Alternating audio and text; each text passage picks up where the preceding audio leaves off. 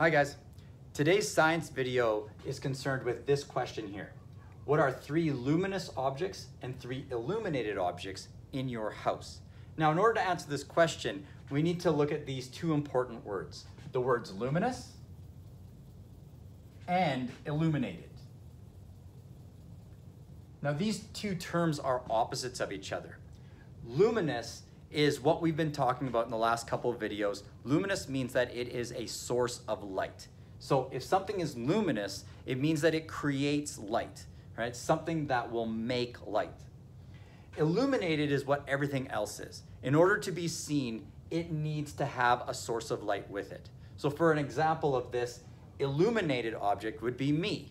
If it's a dark room, you won't be able to see me without adding some light to it.